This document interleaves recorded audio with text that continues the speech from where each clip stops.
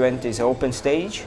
That's the one what's bringing together people from very different faiths, different cultures, different nationalities, and also of different economical classes and so on. We also have had people from Christianity, Hindus, Buddhists, atheists. One of the other guy who is also organizing the event or doing hosting of the event with me, he is of Jewish origin, and so it's all a kind of a mashup of the different people and different ideas of life and God.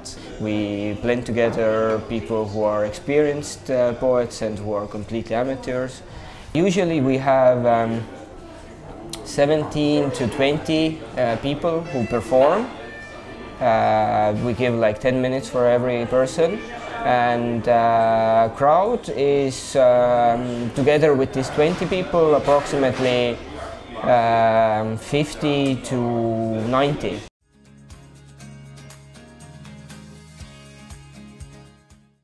The Human Library idea originates from Denmark and now goes worldwide, and its idea is to promote and enhance open dialogue in a safe and honest environment where people are ready to challenge the stereotypes of the society. People who are ready to tell their stories are so-called human books that create for themselves some kind of name of the book and a short summary, which we later put in the catalog to be available for past buyers or whoever wants to visit the event as readers. And during the event, they just talk about, readers ask questions, whatever they want to learn about the given human books, and those who are in the role of books just answer, and like that we all see that in the end we're all people under whichever stereotypes we're hiding, we're still a people. We had 27 books in each of our two events. It's a big event, so at the moment it happens like occasionally, and we're planning maybe to do it so far once in maybe 3 months, but so later maybe it will be more often. Besides books and volunteers, there could be around 100, if not more, people attending, just from the general public. For people who are books, we had quite many people, they're just not ready to talk about it. They're not ready to talk about their stories because they feel like there will be a lot of judgment and still stereotypes and discrimination. But maybe after seeing that other people are ready and willing to talk about their stories and meet no prejudices and have a positive experience, more people will be ready to talk. Actually, the best moment was the preparation of the first Human Library, which was in end of February. For me, preparing it, meeting people, reaching out for people, asking them to participate, asking them whether they have someone whose story would be interesting, it has really widened my own point of view. I've met so many interesting people in such short time. It was really mind-blowing.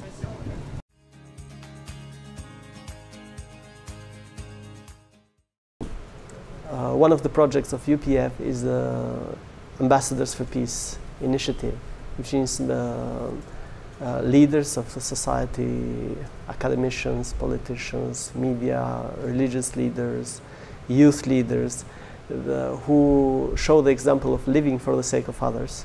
They get the appointment of Ambassadors for Peace. So from that time until now in Albania we have around 1,500 Ambassadors for Peace.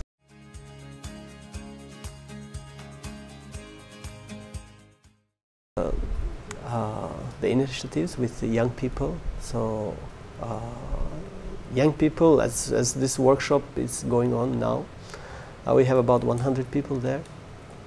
So the title of this workshop is The Power of the Culture of Heart. So they're going to be there 2 weeks, like 15 days together, from different backgrounds, different religions, but then studying the same thing and creating like being one family, going beyond the boundaries that divide us.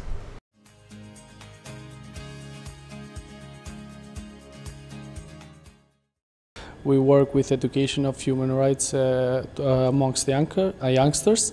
So what we try is to make people aware of their rights, young people, what the laws, so they can be inclusive participants of democracy.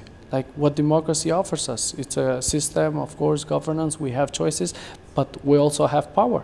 And the power is amongst young people because they are the future of my country. I've had people in training or participants in simple workshops like this one, even in schools, that they were like, you know, I had no idea that when I was joking with this person, it hurted him. You cannot change a person with a 2, 3 days, 1 week, 10 days seminar. This person has a cultural background, traditions, stigmas that were included in his life or forced into his life by his parents, so you cannot really change that. But the small change that we do in each person is at least make them doubt those stigmas, you know? Work about it, search, and see other people from different backgrounds.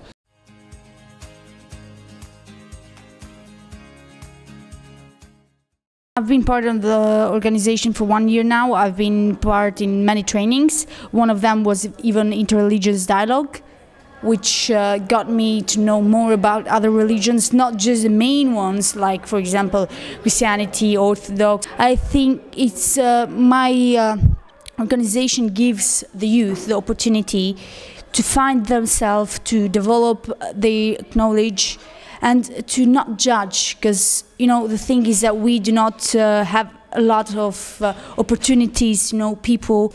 The main scope of it is like the unification, or like letting the others or understanding the others. So I think it's the best opportunity for people to develop themselves or to learn new things.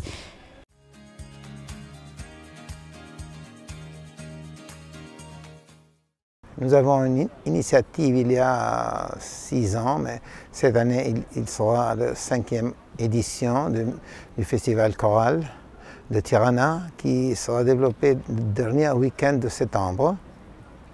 Et chaque année il y a un thème différent.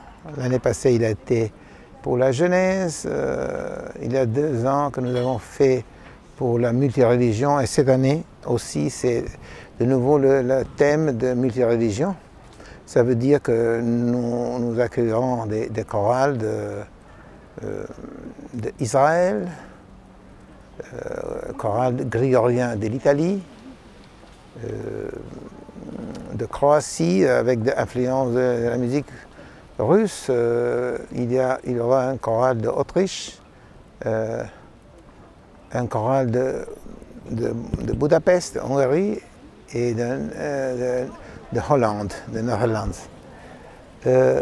Naturellement, ils seront présents aussi les chorales de la cathédrale de Shkodra et le choral des jeunes garçons de la mosquée de Tirana, et aussi le choral de lycée artistique de l'école de la musique de Tirana, que c'est notre partenaire principal dans ce festival. Il y aura environ de 300 choristes, hein. Et on va présenter chacun choral sa culture. Et c'est une expression de Karl Flesch, c'est un esthète et aussi grand musicien allemand qui disait il y a quelque chose de plus beau que la beauté, la diversité.